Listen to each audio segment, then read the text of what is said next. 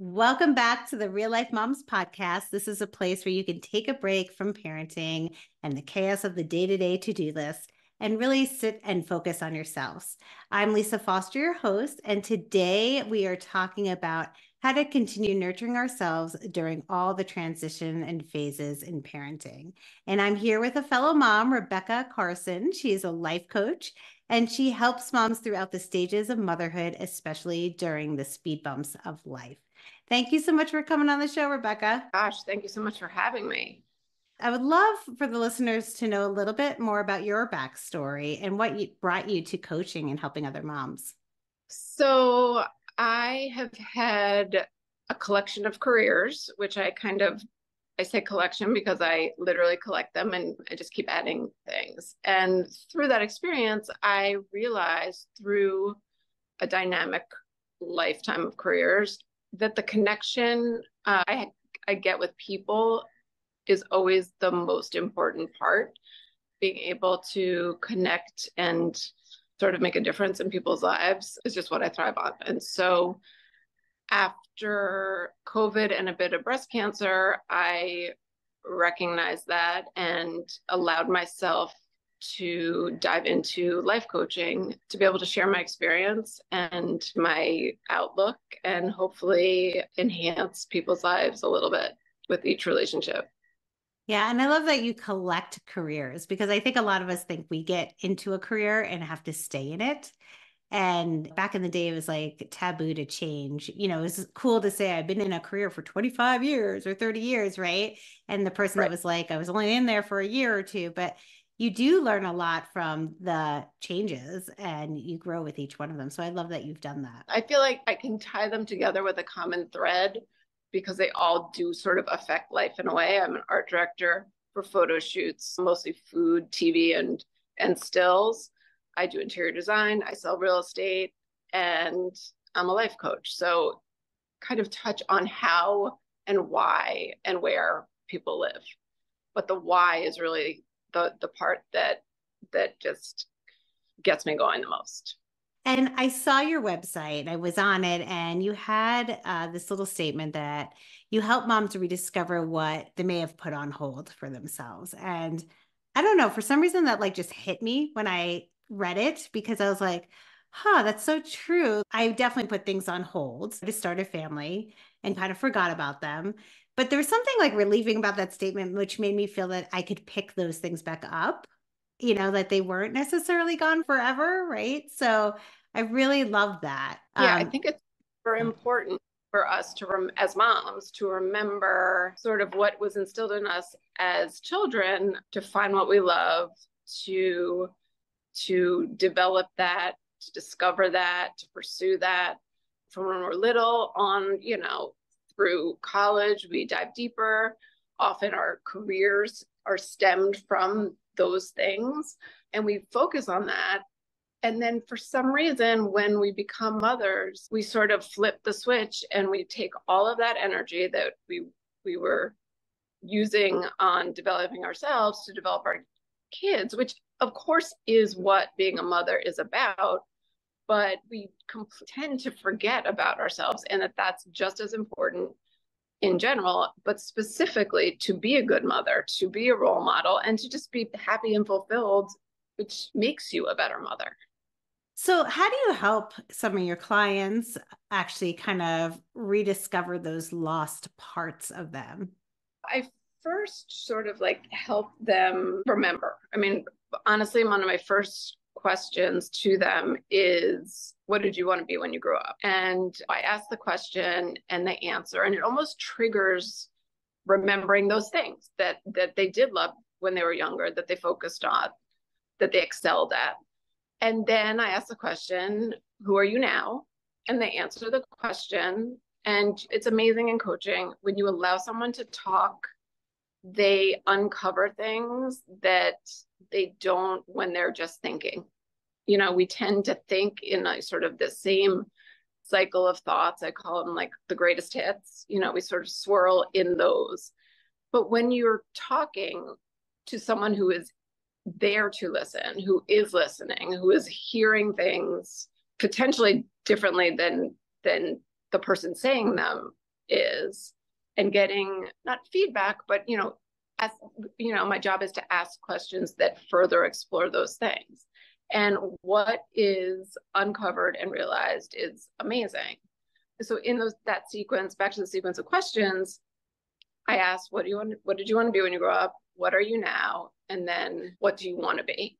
And again, just let them answer. And so much of what they're searching for or wanting to discover comes out just in those simple questions. And we usually dive deeper and sort of explore maybe why they're not there and how they can be and what might need to be done to sort of recalibrate their life, their balanced life, air quotes, because balanced life is sort of this funny pressurized statement, because really an unbalanced life is what you really want, because it has to be able to shift. Things are always shifting and you have to accept that. Otherwise you're just gonna struggle.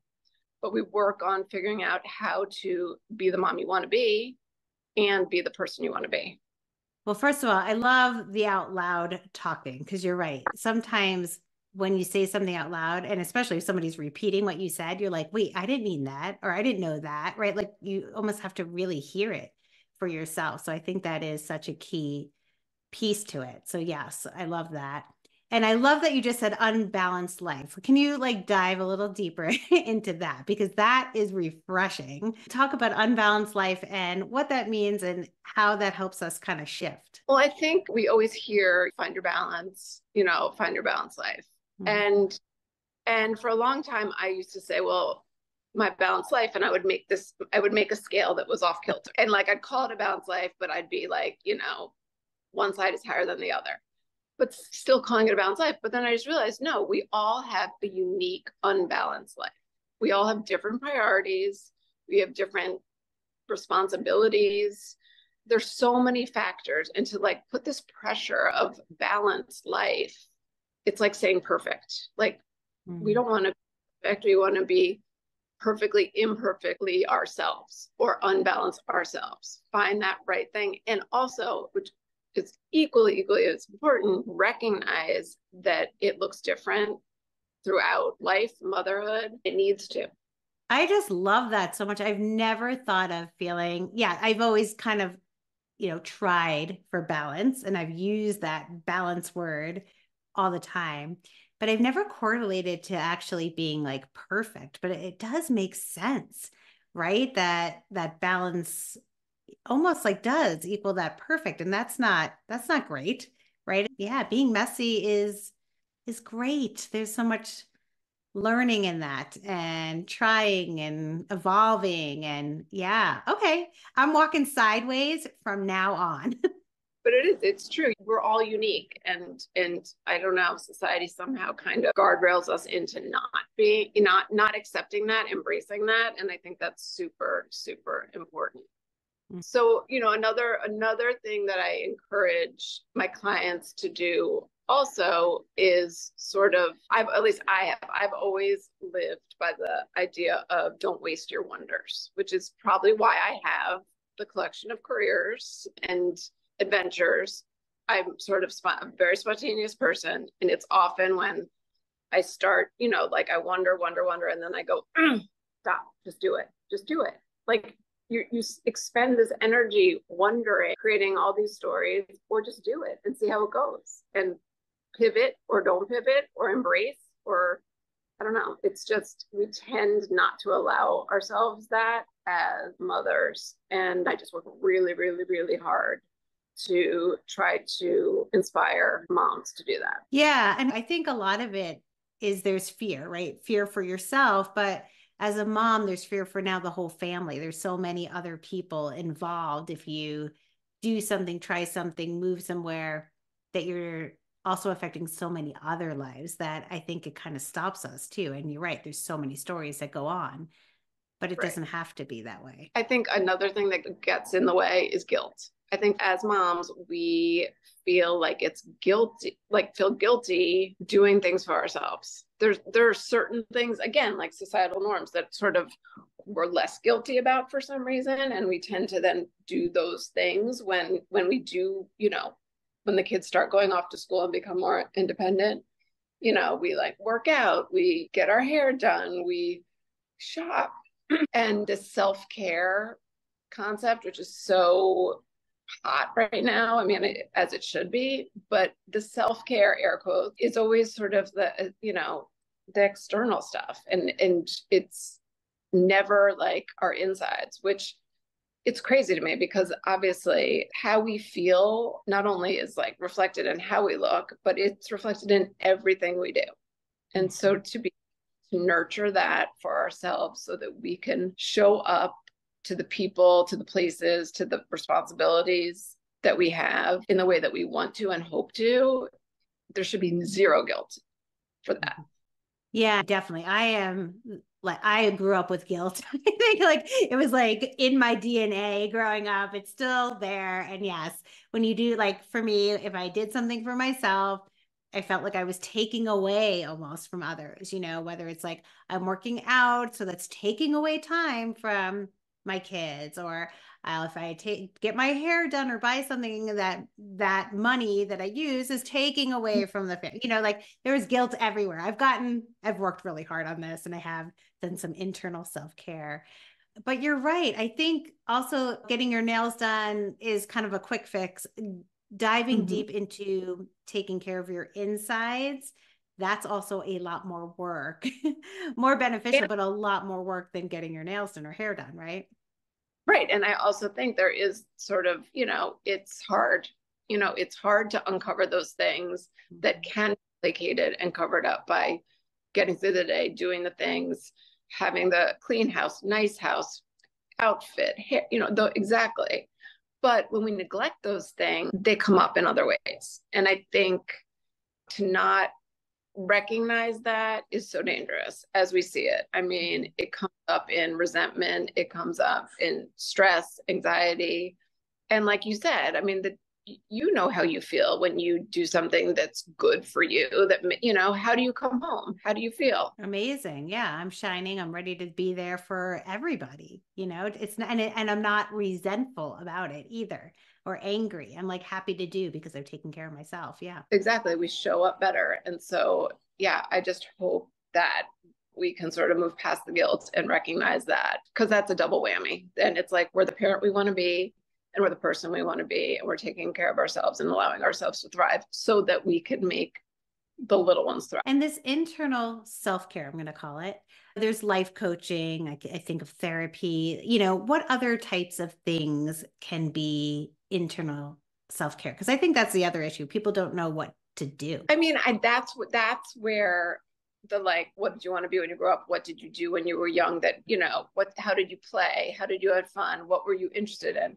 Do those things, re-explore those things, whether it's, you can take a class, you can start a new career. I think 7 years ago when I got my real estate license, there was a part of me, I was always interested in real estate, but I hit a point where I just wanted to learn something new, and I don't know where that comes from, but it was just, I wanted to learn something new. So like, we forget that we can still do that, especially these days. I mean, there's online courses, there's tons of stuff to do. There's pottery places, there's music, there's think of what you do for your kids and do it for yourself. Yeah. So when you sign them up for dance class, take one too. But so true, because when I learn something, that's where I'm shining. I love that, whether it's through a book, podcast, course, exactly what you're saying. That fills me the most out of anything, I think.